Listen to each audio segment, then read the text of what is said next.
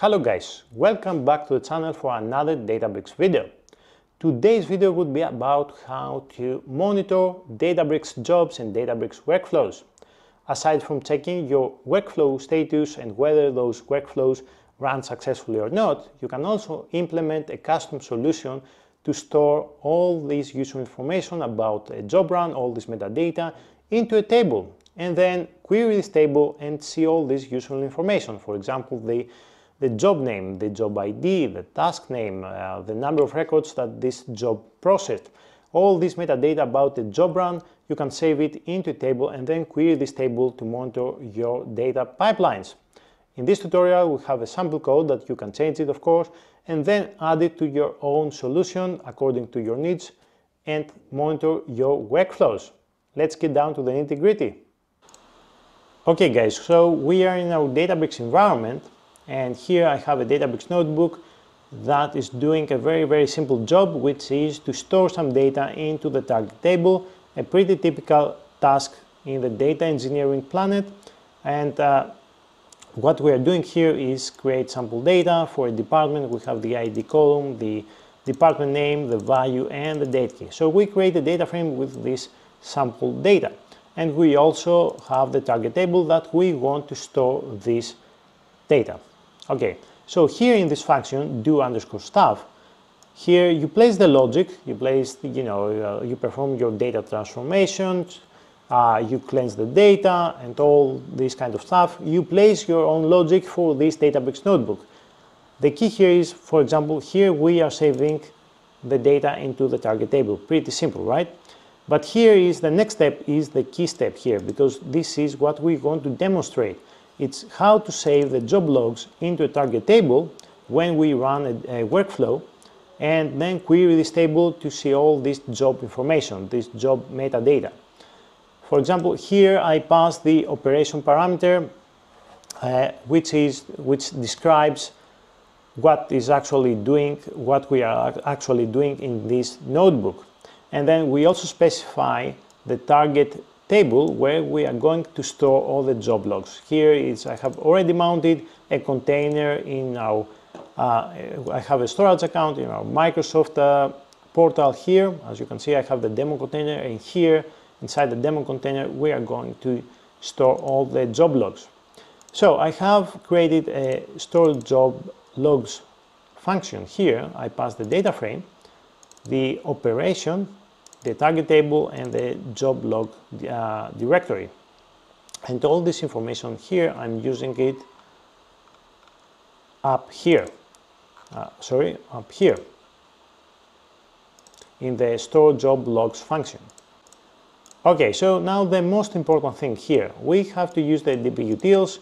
You can use dbutils and then pass the Spark.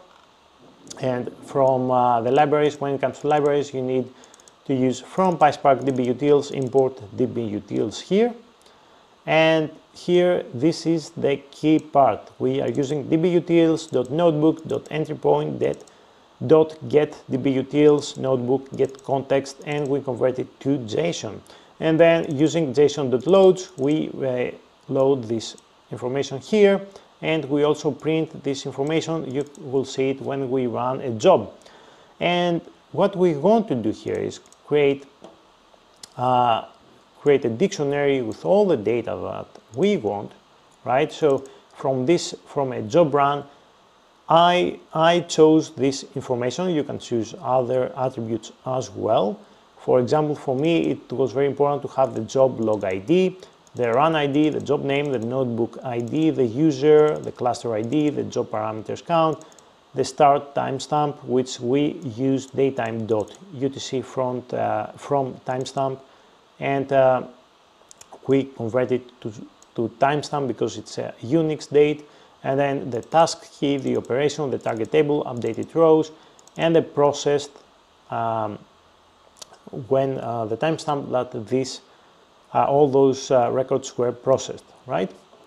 And here we have all this data, and then I have another function called save_jobs_log. I pass this data here, and here we also pass the target table for where to save the job logs. And in this function here, I define the JSON schema and all the data types for all those parameters that we have. If there is no existing delta table, then we create an empty data frame with this schema, and then we create an empty table, and then we populate it with the data that we passed here in the log data parameter, which is the data that we have here in this dictionary, and we append it to this target table.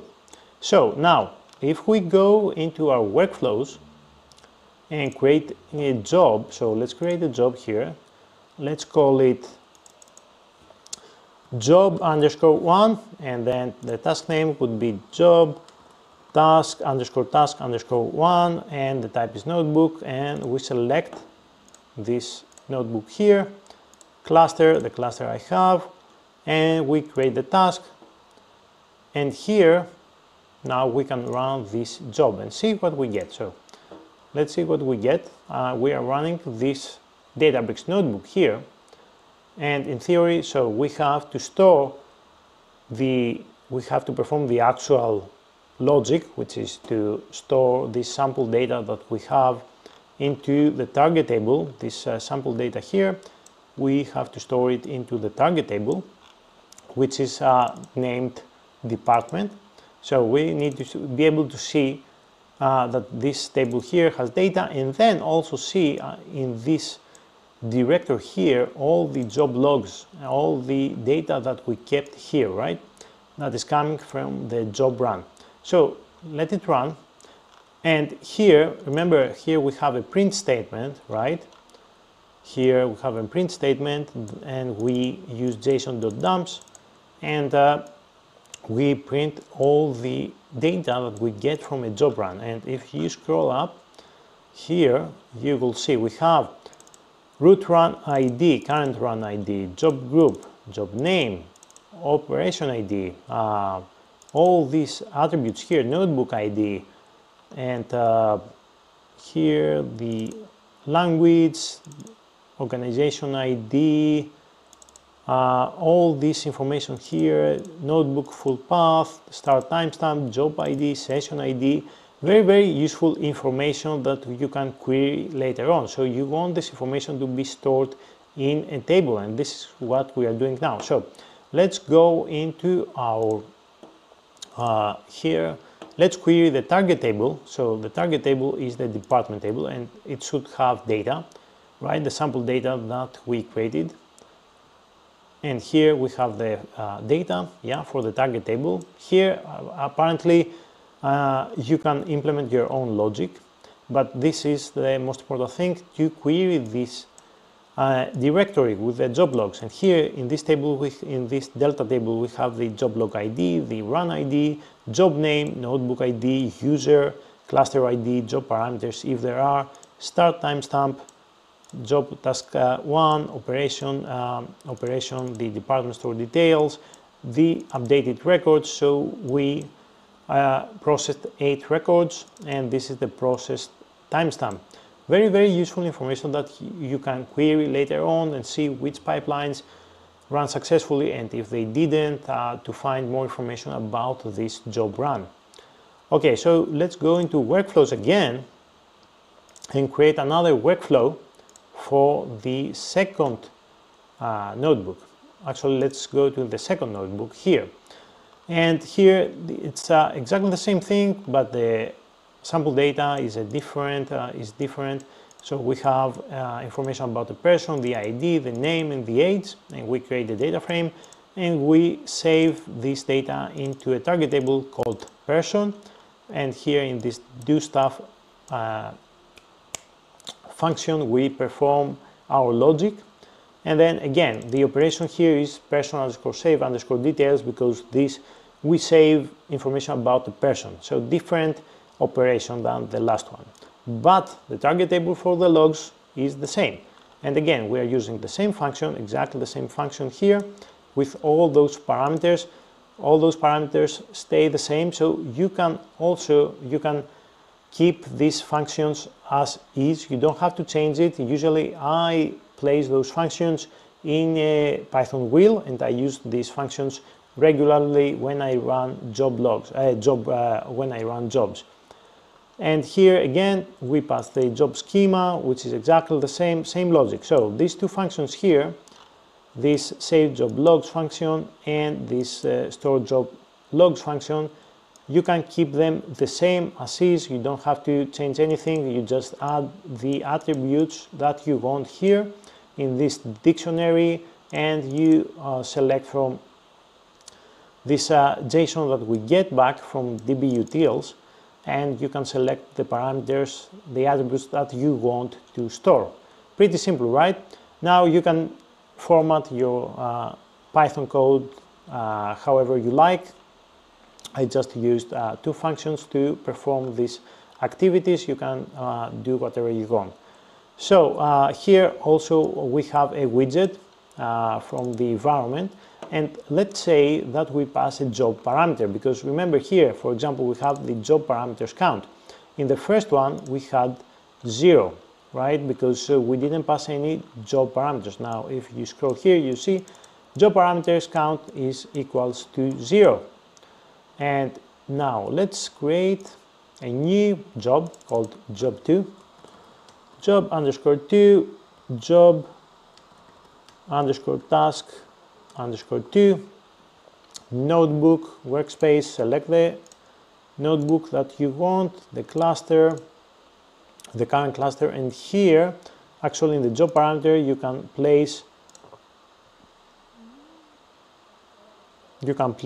the environment parameter. Let's say you pass UAT here, right? You save that, and you don't have to change anything else here. So you run this. Let's see. This is running. In the meantime, you just need to import all these things here, the SQL types and PySpark, dbutils, JSON, and from Delta you need to import the Delta table and the date time. And here we are running this notebook. Here we have again all this information. You can see job ID, job task type, all user, all these attributes here. You can get the data from all these attributes. There are many information. There is a lot of information here, many attributes that you can save into your table. Very useful information. So now we run this, right? And here now if we query, first let's query the person table to see that we have saved the data. Yeah, we can save the data. As you can see, we have 3 records. And now if we query again the job logs table, you will see we run the job underscore 2, notebook ID is this one, the same user, the same cluster ID, and here the job parameters count equals 1 because we passed one job parameter, and we have the task key underscore 2 and the operation name and the target table and the records that were processed and all this cool stuff. So this is what I'm using to store this. I'm using all those attributes to store into the job logs table. So later on I can query this table and see and monitor my Databricks workflows and jobs. Very useful to do. This is it for today, guys. I hope you found this video very useful and insightful. I'm going to upload the code into GitHub so you can play around and take a peek. Very easy implementation, but at the same time very useful to add it to your solution to store the necessary information about your workflows and jobs, and to be able to monitor your jobs very easily and query past runs. Thank you for watching. If you like the video, please click the like button, subscribe to the channel, leave a comment, and I will see you in the next one. Thank you.